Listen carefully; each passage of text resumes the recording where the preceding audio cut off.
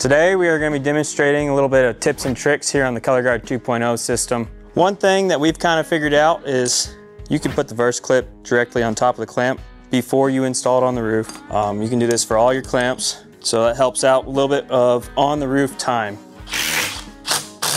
Okay, so now you're going to take your ColorGard extrusion, make sure your SnoClips are pointing down the slope of your seam, and slide it in, pop it in. Install your SnoClip on there. And sometimes these heads will shear off, no big deal. The system's designed to stay in place for the life of your roof, so you really don't need to take them off unless you absolutely have to. Another key thing when you're installing your SnoClips is you want this rubber foot down here to come in contact with your bottom of your pan of your roof. You want to be able to pull up on that and that not move. Okay, now we're going to install our Colorstrip. You're going to slide it in the end.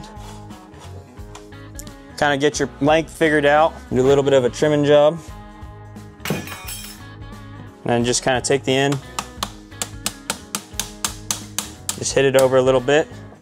And then for double insurance, crimp the end. Make sure that Colorstrip don't move.